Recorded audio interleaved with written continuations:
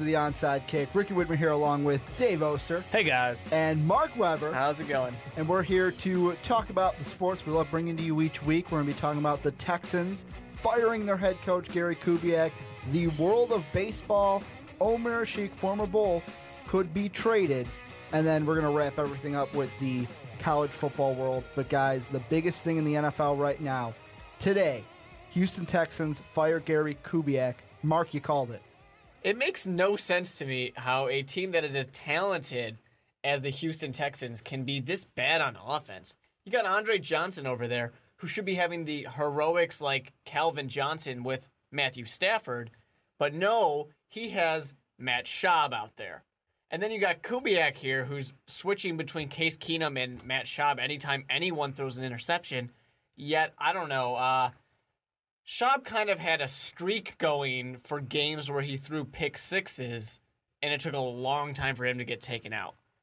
I'm glad this happened because this offense has always kind of been a joke. It's always been pitiful. I wouldn't say they've always been a joke, but they have two talented players they're relying on. And one always. of them was injured this year. Once Arian Foster went down, this team was shot. And basically, maybe Kubiak learned you shouldn't call draws on nearly every single third down. Or the screen pass. He loves the screen pass, too. He's got two options. I was going to say, their entire offense is based on running draws and screen passes and sweeps. So you take away your running back, and it loses all threat. Who's going to buy on that draw? Nobody.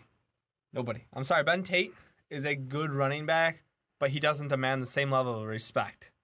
No, not at all. I mean, he's a big guy who can take guys down, but he's not Arian Foster who, when you're running these sweeps and everything, Arian Foster is the kind of guy who can do that.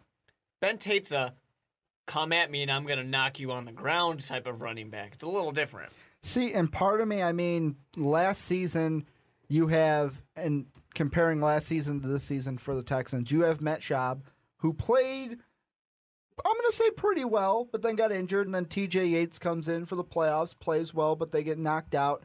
This year they have Case Keenum replacing Schaub, and I think we're seeing, and this is why I'm going to say they went ahead and fired Kubiak, not only because they were bad, because this is what happens when you have a rookie quarterback most of the times in the NFL. Not everyone's going to come up roses like Aaron Rodgers. Exactly, and you also have the issue, too, where when Kubiak is switching back and forth, like, oh, Keenum threw an interception, I got to put Schaub in there. No consistency. The kid's not going to learn.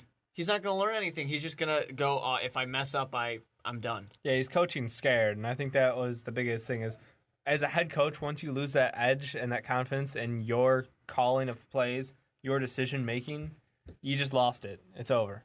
Exactly. Unfortunately, for the Texans, though, it's nice that they're starting the search early because obviously they're going to start evaluating who they want to be their coach. But you got Wade Phillips coming in. Wade Phillips can win you some games. Yeah, but I don't know. And I say unfortunately because they might knock themselves out of the Teddy Bridgewater contest. I'm not that favorable with the Wade Phillips. Like, if you told me, like, hey, if Wade Phillips does a good job, do you bring him on as head coach? I go, what did he do in Dallas? But Dallas is a different story because you have Jerry Jones to deal with. I'm just saying that Wade Phillips can win you games this season to where you're not number one overall anymore. Yeah, but do you want to be number one? Do you want Jadeveon Clowney or Teddy Bridgewater? You need a new quarterback. You absolutely do. They've already pretty much came out and said it. Schaub is done at the end of the year, and Case Keenum is not the quarterback of the future. So they really need to go really go after a quarterback early in the draft. There are a lot of available quarterbacks coming out this year, so I don't know if it has to be Teddy Bridgewater or specifically. I'm just saying you go for the best guy. Obviously, I think Bridgewater's kind of consensus the best available. They need a quarterback they need a franchise quarterback. They need that Andrew Luck. Who do you think it's going to? If you were the Texans at number one at the end of the year, who are you taking number one overall? We have to wait for combines and stuff, but still, who do you think now is number one? Still Bridgewater. I personally disagree with it, but they probably will take him. Yeah, I think you got to go Bridgewater as well. There is that kind of hometown favoritism with Johnny Manziel, and obviously Johnny Manziel's a good quarterback. Yeah, he might have some of the personality issues that are going to concern scouts. I still think he's a solid option, but I mean, it's hard. It's with Andrew Luck. I mean, there was the whole conversation with, do I go with RG3 or do I go with Andrew Luck? And the consensus was, but just go with different. the best guy. But it's different because I don't think it's that different. Andrew, at the time before RG3's injury, you could have I'm taken talking at the either. draft. Yeah, I know that was before the injury. You could have taken either one of those guys and had a guy that many, if not everyone, would consider a franchise quarterback. Yeah, that's what this situation is. That's different too. this year because there's Bridgewater. I don't think Bridgewater's like, no one's gonna draft Bridgewater and be like, he's the franchise guy. He's a guy that can become a quarterback, but he's not the franchise from year one. You don't think Bridgewater's a franchise quarterback from day Not one? from year one. He still needs to develop a little bit. He's going to be drafted in a position where he has to be. Does he have the decision making and everything football smarts to do so? Yes. But right now, to me, size. He's just got to bulk up a little bit in the NFL, and then he'll be great. No, I think in this day and age, you have to go with your young quarterback right off the bat. There's no reason to actually have them sit in a situation like this. Oh, I'm not saying have him sit. I'm just saying he's not going to be that. Like, look at Andrew Luck, what he did with the Colts year one. Oh, yeah, Going so you're to saying playoffs, impact-wise. Yeah, impact-wise, he's not going to be that franchise quarterback. Well, he's the franchise quarterback. He's just not going to be a superstar year one. Year one. He also wasn't compared to, I don't know, the greatest quarterbacks of all time coming out of college. Yeah. True. I just think in this situation, I mean, whoever you are, number one, whether it's Jaguars, Texans, who knows, probably the Texans. Props to the Jaguars. 3 wins in a row. I mean, we're all ecstatic in this room. I think they're making a playoff push. They might just. They're probably mathematically eliminated, but I'm the only one that doesn't find 4 wins for the Jacksonville Jaguars this season. Yeah, that's impressive. 4 overall, not just 3 in a row. 4 overall. Yeah, that's 4 more than most thought they would win. But anyways, 4 more than I thought they'd win. I'm just saying that I think for whoever's number 1, even number 2, you do have that Manziel, Bridgewater. I think those are your top 2 guys. And I think you're in the same situation as the RG3 and Andrew Luck, where people are saying either one is going to be good, either one can be a franchise quarterback, either one's going to win you games. Just go with the consensus. The consensus is Bridgewater first. And I think that's why he will get picked over Manziel. Okay, I'm going to throw something out there because I'm looking at 2 mock drafts. I'm looking at CBS. Both guys on CBSSports.com have Teddy Bridgewater. But if you look at Fansided, they've got Jadeveon Clowney. What about the mock drafts that are going to put Jadeveon Clowney? Because the Houston Texans need Clowney in their... Well, we're assuming if it's going to stay the same. But it's not. You got to... Yeah, that's the thing is, with the loss of a head coach, you know the next guy coming in is going to want to implement his own guys in the system. He wants to bring in his own assistant coaches. They might just go with the 3-4, though. I mean, they might stay the same. I mean, who knows? It's kind of a crapshoot right now. And that's one question that I just thought of was, let's say they bring in a guy offensive-minded and they keep Wade Phillips to be the defensive coordinator. Why wouldn't they just go, hey, Wade, let's use your system?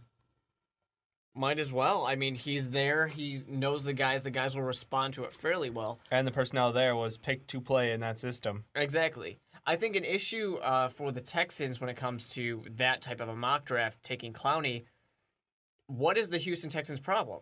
Offense. They don't have a quarterback that they can trust. Why would you draft a defensive end? Yeah, they've pretty much came out and admitted that now that there is no quarterback on the team right now that they plan on having as the franchise quarterback. Not even TJ Yates. Not even TJ Yates. Poor Yates. I think, and honestly, if we were talking before we started recording about teams possibly taking 2 quarterbacks, the Washington Redskins style. I think if any team in the draft takes 2 quarterbacks, it's the Houston Texans. Absolutely, I agree with you. The thing that I'm kind of laughing about was in one of those mock drafts that we had seen, it had them taking 2 quarterbacks in the first round. I think that might be... Yeah, the Cleveland Browns managed to get Carr and Manziel. Yeah. I don't see the value there. I think you can still find... Like I said, this is a very deep quarterback draft as far as talent goes. There's going to be guys there in the 3rd round who could absolutely shock people. I'm not guaranteeing Russell Wilson, but I'm saying there's going to be very talented players like there. Kirk Cousins, that kind of a thing, where maybe 3rd, 4th round, there could be a quarterback that is there. And there are... If you look at college, there are quarterbacks that will fit that. The guy that everyone seems to be talking about because he's from San Jose State, and who cares about San Jose State? But David Fales. People are already calling him the Kirk Cousins of this year's draft. A guy that comes out to my mind is Blake Bortles, Central Florida. Who knew about Central Florida until this year? Not many people, but he is just kind of paving the way. There will be those quarterbacks in the 3rd and 4th round. And I'm just going to, homer this one. Jordan Lynch. He's going to be available in the 4th round. I kind of feel bad for Jordan Lynch because he is going to be, and I will say this, the first candidate, I believe, to finish second in the Heisman race, but might not be drafted. No, he might not be drafted. I would find it hard to believe that he doesn't get drafted 4th, 5th round. Might not be drafted. I think he's a little undersized, but he's very much the developmental type of quarterback. Oh, I'm with you, Mark. Has all the abilities. I like him. Quarterback or tight end or running back. Well, he was, and that's an interesting thing about Jordan Lynch. He was actually on the Dan Patrick show. Dan Patrick asked him, if you got picked up by an NFL team and they said, we want you to play running back, what would you tell him? And he goes, you know what? I'd try the quarterback position first because I'm a quarterback. If that doesn't work, sure, I'll do whatever I need to. I mean, we just saw in the Jacksonville versus the Texans game we were all watching, Denard Robinson's out there. He's running back. I mean, they ran out of options. Basically, everyone's getting hurt, having cramps up. They put Denard Robinson out there, former quarterback. Anything is possible, but I mean, with the Texans, just going back to them, one of the names, other than Wade Phillips, because right now he's kind of in the driver's seat, one of the names that everyone has kind of seemed to go to, and we all know him because he was here in Chicago, Lovie Smith. He's the front-runner name of the fans, of the media, of everyone. Oh, Lovie, he's a perfect fit in Houston. Perfect fit, no, because Houston was everything they have right now is not fit to run the cover 2 system that Lovie Smith has kind of been known for and been used and has used so effectively. So I wouldn't say that. And then there's also the issue of, once again, I got to say it, what's the issue in Houston? Offense. What did Lovie Smith get fired in Chicago for? Not being able to produce an effective offense. Why you would get Lovie Smith, I have no idea, because the defense is going to be fine. Nothing will be different about the defense. Just leave it alone. Don't touch it. You need somebody who can get in there, command that offense, and get that working in the right direction. So you're saying go offensive coach more. So does that mean Wade Phillips is not fighting to be the Houston head coach because he's more defensive than offensive in your mind? I would leave Wade Phillips where he is. Unless you can bring in unless you have some weird situation where you have a great offensive coordinator who doesn't mind just being an offensive coordinator. But I don't even like that idea. Get your head coach to be offensive minded. And I mean, Houston can go with, right now, if you're Houston, like you said, it's great that they're starting the search now, but you can go anywhere. First off, we don't even know how many coaches are going to get fired by the end of this year. You have college to go to, because now once the college season is done right now, we've seen it. USC's getting head coaches. People are moving from Washington, Boise State, everywhere. There's got to be someone that wants to make the jump to the NFL. And also, look at the Bears. You can even go to the CFL and get a guy if you want. Although that one's panning out. It's only the first year. Give them a little bit of time. Rome wasn't built in a day. That's very true, but I will say the biggest complaint I know I had, and a lot of other people had too, was the lack of consistent NFL experience. If you're Houston, do you want that consistent NFL experience? I think, but right now you see a lot of frustration in Chicago, so I would say why not go for some NFL experience? That's what you want first of all. I mean, I guess if you can't get it, sure, go somewhere else. Probably college before the CFL, but... And there's been rumors about Nick Saban going to the Texas Longhorns. Do you think he goes to Texas? If you were the Texans, do you try it? Do you try to convince Nick Saban to, hey, if you're going to leave Alabama anyways, come back to the NFL? Why not? I mean, and it's an interesting position because why would Nick Saban ever leave Alabama? Because they lost the Iron Bowl. Ha ha ha ha! Laugh reel. Yeah, right here. Pretty much. It's dumb. There's no reason for him to leave. He's basically built up a dynasty. It's so powerful. Everybody wants to go play for Alabama. Why would you leave that? Yeah, the NFL It's pretty tempting. You can get some good money playing or coaching in the NFL. But I don't know. If I'm Nick Saban, I'm not going to Texas. I think it's that drive to get rid of that one smudge on his record. Pretty much it's like, what does he still have left to do at Alabama? Well, I've done everything there's. What haven't I done? Oh, yeah, be great in the NFL. And we watched Pete Carroll transition from bad NFL coach to great NCAA coach and then back to the NFL, and he's having such great success with Russell Wilson and this defense he built up through the draft. That was a right fit. If he doesn't draft Russell Wilson, difference.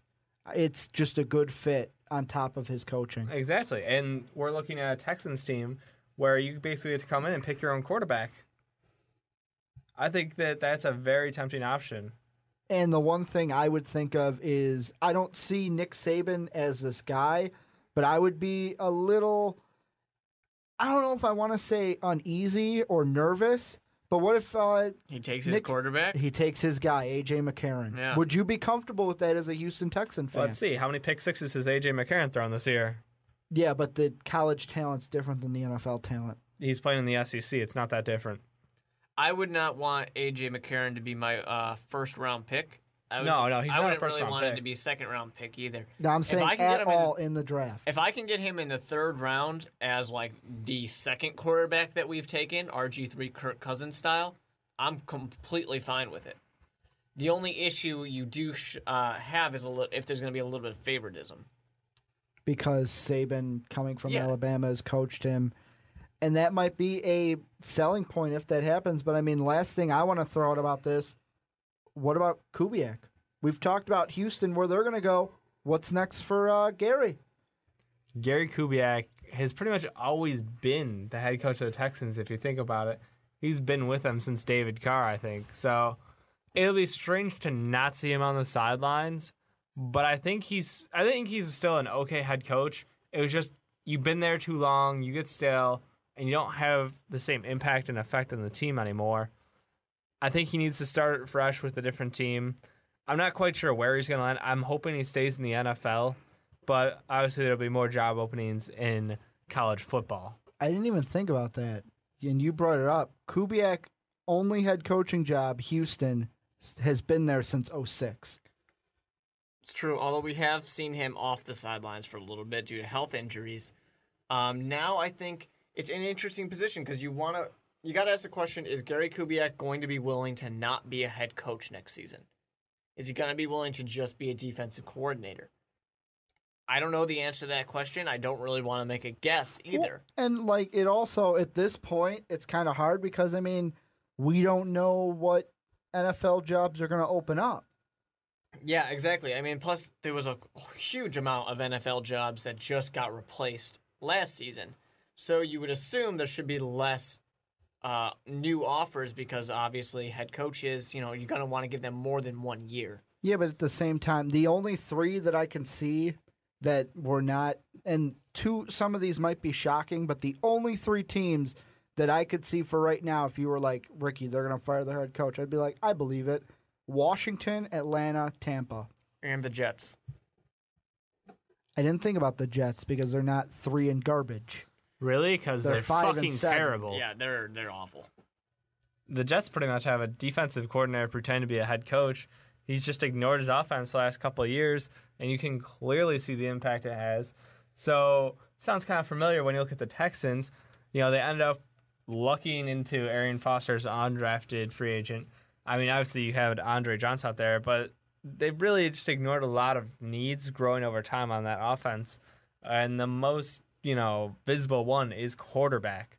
So I think that there's just some eerie similarities there, and Rex Ryan probably still going to lose his job too.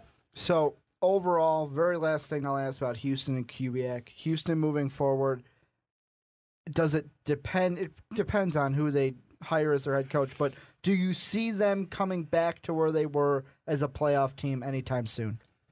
Yeah, I do. I would give it probably 2 seasons just because you want that rookie quarterback to kind of get into the job and ease into it. It might take a season, but I think they're still going to be a good team. When it comes to the AFC South, obviously Indianapolis can kind of dominate for a little bit, And I think that's going to be something that kind of pushes the Houston Texans back for just a couple seasons. Yeah, the only reason I think I'm with you here is you can't guarantee a one-season turnaround is because there isn't that standout quarterback like a Russell Wilson, like a Andrew Luck, like an RG3, who has that just instant impact to just take a team to the next level just by showing up day one. Different team. So before you chop my head off, Dave, I'm just going to throw out there. So let me tell you how you're stupid. Kansas City Chiefs. They bring in a new head coach, new quarterback. I know the quarterback's And not they a rookie. play a bunch of shit teams. But, what's going to happen to Houston's schedule next year? They'll get to play some shit Yeah. teams, too. Do you know how amazing that schedule is this year for the Kansas City Chiefs? Yeah, Houston's going to have a similar, schedule because they're so bad. Houston just lost to the goddamn Jaguars. You can't get much easier of a schedule than that. Yeah, well, no, they have to play the Jaguars. They're in their division, Dave. I know. Yeah, they played them twice and they lost twice. That would be my point. Is if you can't beat the Jaguars now, Twice. let's put a cool down on a rookie quarterback coming in and learning the system. Oh, no, I'm not Half saying of that the a rookie wins quarterback's that gonna the come in. Jaguars have are against the Texans. Damn. I'm not saying a rookie quarterback's going to come in. I know that you look at Alex Smith in Kansas Yeah. City. You get Alex Smith? Completely Hang on. different than a rookie quarterback. Alex Smith but had it one of the did highest happen. completion percentages as a quarterback. Oh, I know. He's a good quarterback. He has one of the best touchdown interception ratios as a quarterback. People's only knock on him was, he can't complete the deep ball. Well, guess what? He can move the ball up and down the field. He has great running backs behind him, and the system works. You have to work around your quarterback. You can't just be like, I'm gonna pick up Geno Smith and we're gonna throw the deep ball. Except we don't have wide receivers. We're gonna rely on the running. Wait, we don't have a running back. Yeah, it shows when you try to do your own thing and ignore what your quarterback can and can't do. Well, now to move from the world of football to the world of baseball. Usually we don't talk a lot about baseball, but we've got some big news. Robinson Cano, no longer a Yankee, going to the Mariners. 10 Committing years. careers and stat suicide. He goes to a hitter's nightmare. Like, this is where hitters go to die. Well, I mean, I don't know. Seattle, to me, the last great hitter I remember being in Seattle was Junior. Yeah. Years ago. If you count A-Rod. All right, now imagine the free agents that came in there. Richie Sexton. I think he started off hitting, 280, 285, maybe 290 at one point. Then drops back down to, 230? And then he disappeared. You also have Adrian Beltre. He goes from hitting 330 to, 250. Then, wait, let's leave Seattle. Let's hit 310 again. Yeah. Just like that. Flip a switch. The Mariners just have a horrible park for hitters. It is a pitcher's park. And the town itself, I'm sorry, Seattle, you're a dreary town. It's wet, it's cold. It's not an appealing town. So, yeah, you go out and sign the big name. Guess what? He's going to come there. He's going to hit 290. It's pretty pedestrian for Robinson Cano. This is what I don't understand about it. And it goes with the whole 10-year deal thing. Oh, yeah, that's obviously Has he idiotic. not learned anything from, one, a guy who's been on his team for the better part of a decade in A-Rod, but also Albert Pujols goes out west, 10-year deal. Crap the first year. Oh, no. This was entirely based on money. Hamilton goes out west. Crap. If his anyone first in year. baseball actually cared about winning, they wouldn't be doing this contract bullshit. That's the thing. It's like, This $240 million. Who wants to give me the most money? Yeah, I'll play for your team. I like this for the Yankees because they get rid of this. They don't have to worry about spending $200 million, possibly $240 million. And you get a guy like Jacoby Ellsbury to come over from Boston. Exactly. It's an all right pickup. it works out. I mean, you're not wasting the money and the years though. They need to go out and use that. You're right. They need to reallocate those funds that they were going to throw at Robinson Cano. Go out, get themselves some pitching, and fill out that defense. You still are missing maybe a third baseman there, and obviously you got to fill in for second. Exactly. It gives you the ability to do that now, and you got obviously the Mariners now 10-year deal for a guy who is 31 years old. Who's going to be 41 if he ever reaches the end of this deal. First if he's off, not traded before everyone then. here knows, I think we're all in agreement that these 10-year deals are absolutely suicide for your contract. It's just, we're going to throw the most money at you so we get you here for the prime of your career so we can pull fans. So we can hope that you can just leech on to those good years for a couple of years and help us. Well, the way I see it is, and this is, I see it the same as like in hockey, the 17-year deals, the 20. It's like, why? Why do we need to be giving any athlete, no matter what sport, decade-long contracts? Yeah, they obviously should limit those down. And I think that I think the MLB problem is just the salary cap and how garbage the whole setup with salaries is in the MLB. It makes zero sense, and it's hurting organizations. And I mean, I'm looking at this roster for the Yankees, or not for the Yankees, for the Mariners. If you add Cano to this roster, besides Felix Hernandez, what the fuck do they have to work with? Nothing. Nothing. They have Cano and King Felix. And guess what they have behind King Felix as far as pitching goes? Nothing. Yeah. What they should have done with that money, go out and get pitching. What do we just see? We saw Boston get rid of top name talent and go out and get themselves some pitching and some younger players. Hey, guess what? We're going to win a World Series. Cardinals, what do? Get rid of Pujols. Let's go out and, another deep trip into the playoffs. No problem. Get rid of David Freese. I guarantee you they'll be fine next year because pitching is the key these days. It's not the steroid era. You can't get like a couple sluggers and just have them carry you through the entire playoffs.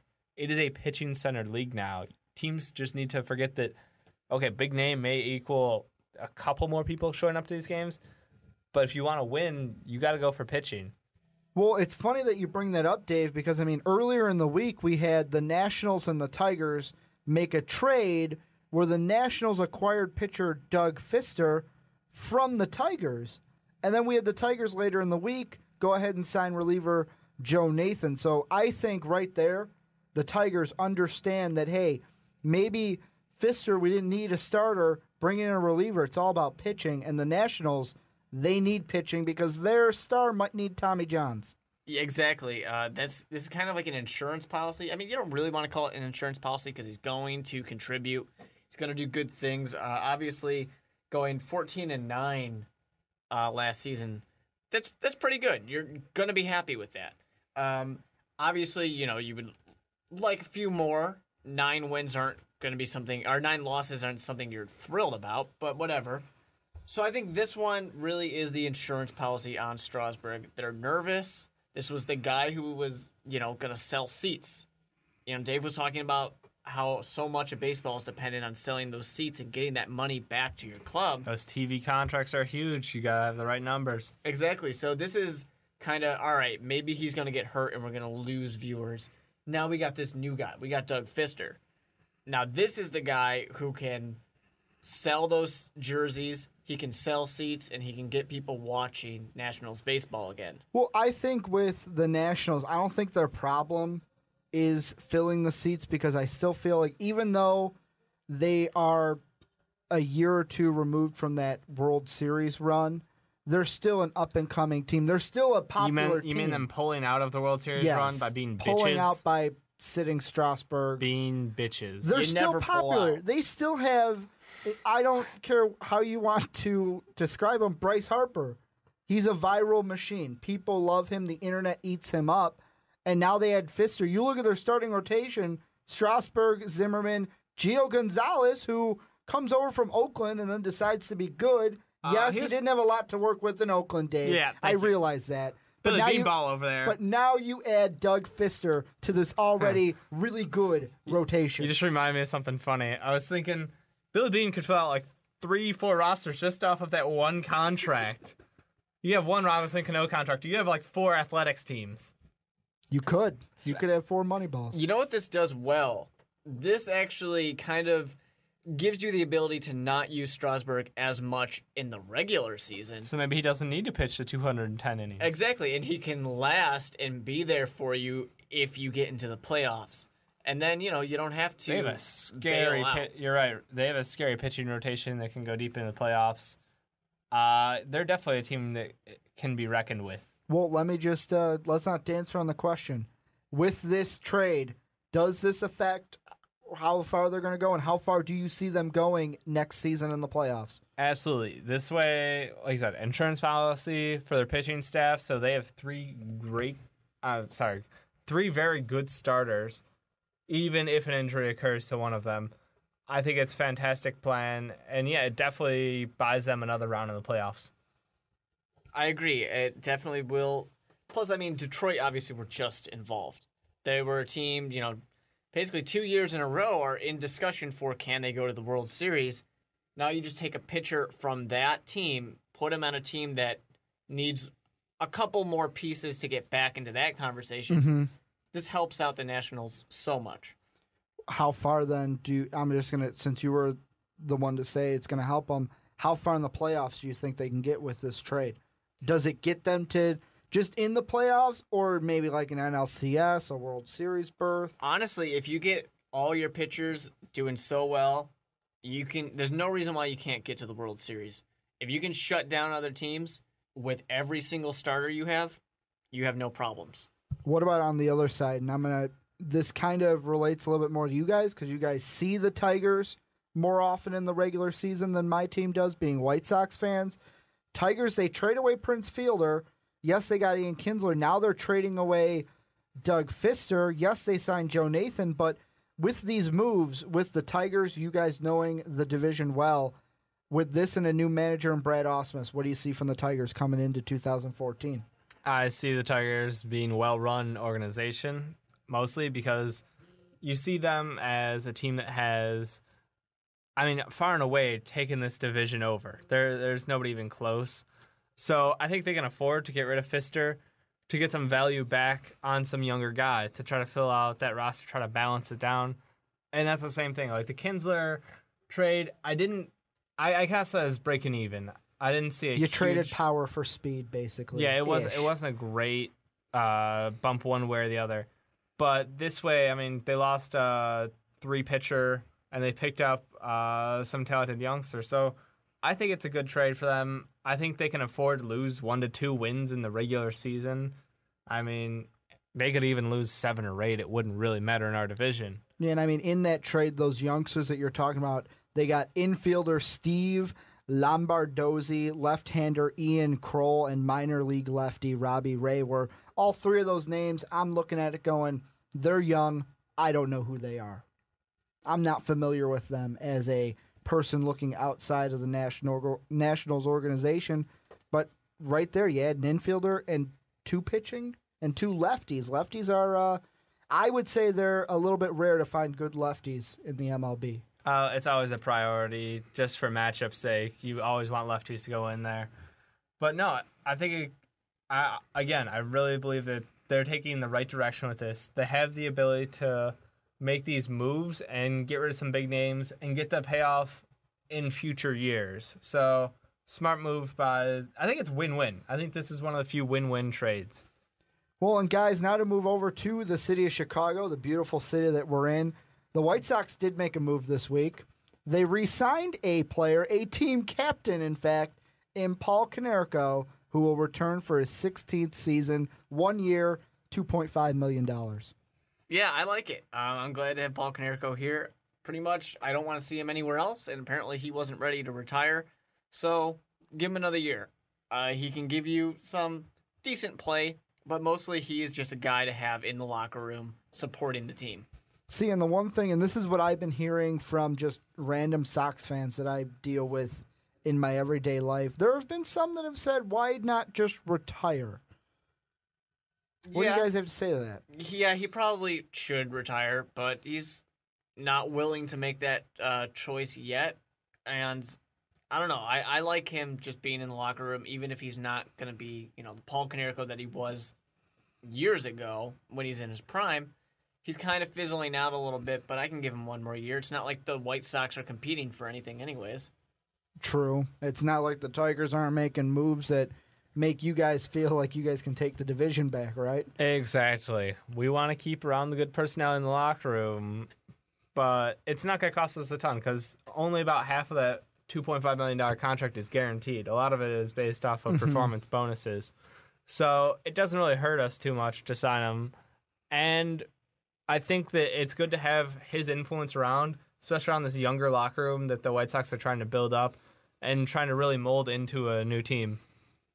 Well, guys, and now to move over to basketball, we have the Bulls. We're not going to really talk about the Bulls because I'm just going to say they suck. But the Houston Rockets looking to trade former Chicago Bull Omir Asik. The Bulls did just beat the Heat, though. By 20. Yeah, let's remember that.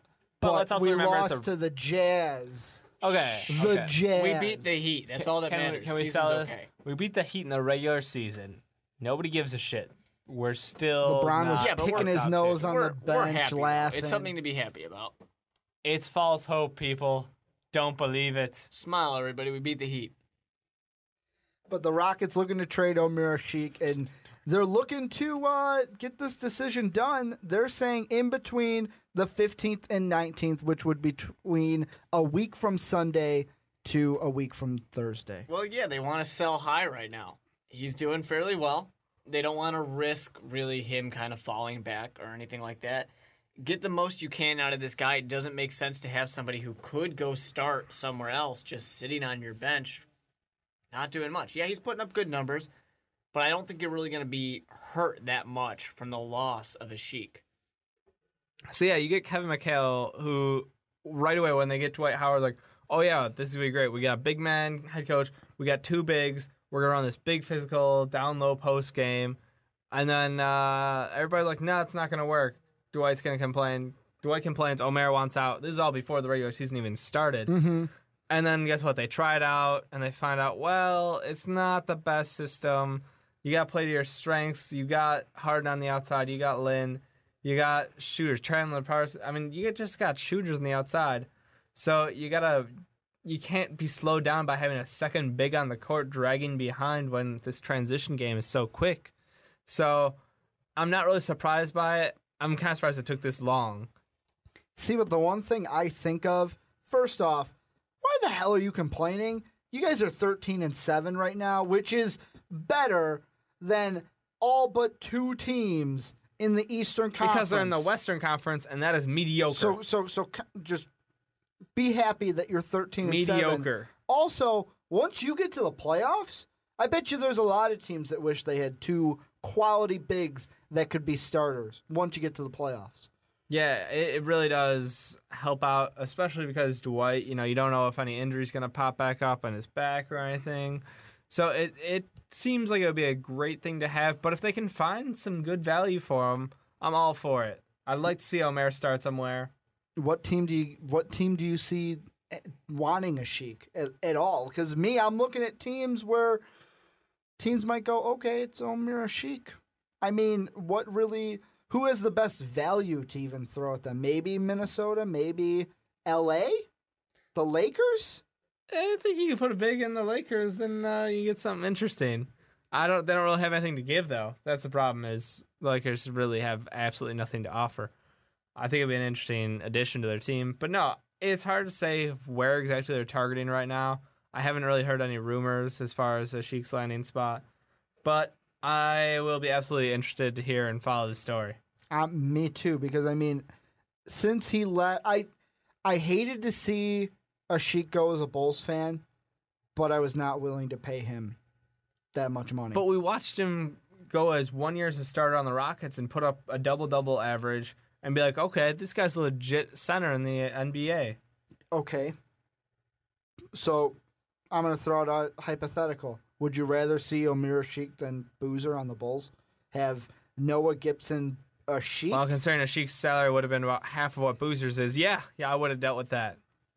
Even with his free throw percentage? But the fact that Asik Asik is a center and Boozer's a power forward.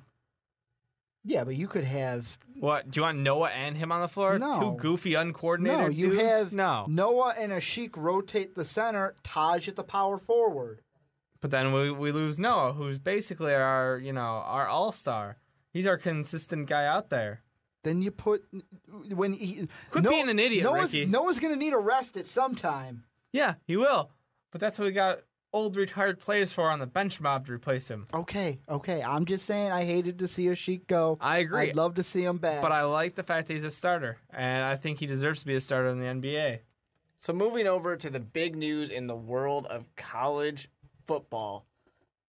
USC has hired Steve Sarkisian to be their new head coach, which kind of upset Orgeron a little bit. Just a little bit. No shit. Somebody thought he was going to get that job, and I guess not. And now he is moving away. He's parting ways with USC. He wants nothing to do with them now for the rest of Well, the bowl season. But really, was it that bad of a move, Dave? No, it was a smart move, and I applaud USC for making the correct decision, not just playing on, Ed Orgeron did pretty well this season once he took over. We should give him more games. No, that's crap.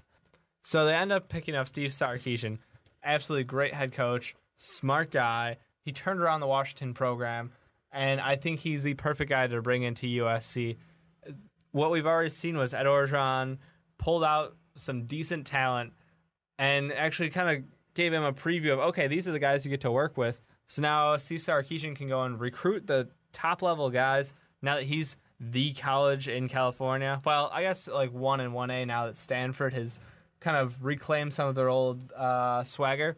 But still, he has a much larger base of players. He can pull in these 4-star recruits absolutely no problem. I think it's a great move by USC, and I absolutely think that Washington handled it correctly. They went out. Let's go ahead and pick ourselves up a new head coach from Boise. Well, and it's funny because the last team they saw in 2012 and the first team they saw in 2013, Boise State. Yeah, I actually like Peterson leaving Boise State. It's a little sad since he was constantly the guy who's saying, no, I'm going to stay here. But he's done a great job there. Of course, it's kind of tapering off a little bit. But it's nice to see him go somewhere else where he can do other things. I wouldn't say tapering off. It's that Boise State, when we first knew who Chris Peterson was, they were what NIU is today. NIU is the new Boise State, if you like it or not. Yeah, without the much. Sweet jerseys. And the blue field. The Smurf turf. If only there was a nice Smurf Cardinal field out there. That would look beautiful. There is? There is in East Washington, Yeah, D2. but do we care about D2 schools? No. But it's a sweet. I want to see them and Boise State come together for a scarlet and so we blue. have a red-blue game? A red-blue game. Yeah. Like half the field is red, half the field blue? Red Yeah. versus blue. Let's go. But then you can't switch sides. You got to stay on your side. Right. But I mean, since he took over Peterson at Boise State, 13-0, 10-3, 12-1, 14-0, 12-1, 12-1, 11-2. His worst season this last year, 8-4. But that was in the third season in the Mountain West Conference. And he comes into a loaded team at Washington. So I think it's just perfect. I think this move, another everybody wins week for Dave. Another everybody wins week. Well, one thing I want to bring up, just because his team's actually playing this week, you have Gary Pinkel in Mizzou coming out today and saying, hey guys, don't even look at me. I'm staying here at Mizzou. What do you guys think about this little saying? I mean, yeah, we've seen Chip Kelly say, yeah, I'm staying and then move. But do you think Gary Pinkel will stay with Mizzou? Maybe he's really hoping for that NFL job. He's trying to pull the Chip Kelly. But no, I think essentially, I think he's going to stay at Mizzou. Mizzou just moved to the SEC. They're competing well. I think he wants to kind of become one of the powerhouses of the SEC. Did anyone see the Tigers being this good in their second year in the SEC? No, Absolutely not. without a doubt. Moving from, they went 5, if you look at the two teams in this SEC championship, one was 2-6 in their first year in the conference. The other had no conference wins. Yeah, and I think Mizzou impressed a lot of people. A lot of people thought, hey, they might even be able to go undefeated. Obviously, that's not happening now, but they still were so impressive, and it's going to be interesting to watch them in the future in the SEC. Still have a shot at that title game. Maybe. No, not really. You're saying if they win, Ohio State loses, if they then lose, blah, blah, they blah, still blah, have a blah. shot. I'm saying at the title game. Yeah, it's not going to happen. But No, I mean, it's FSU. it's Ohio mathematically State. possible. Yep. Mathematically, they're still in it. They're not like the Baltimore Orioles, who it used to be. Hey, we're mathematically eliminated. The season just started, but And now they actually made the playoffs. So They what you gonna did. do now? well, now it's the Mets. Now it You is- move to a different team. It could be the Cubs if we're talking baseball. Well, I mean, when Yeah, not it the it Cubs? is. Let's be honest. every year. Yay, Well opening, yay, opening day, and now we're done. But that's going to do it for the Onside Kick. As always, like us on Facebook at facebook.com/the Onside Kick. Hit us up on Twitter. Follow us. Shoot us a tweet at Onside Kick Reel. Subscribe to us on YouTube. Like our videos. Comment down below. And as always, have a good day, everybody.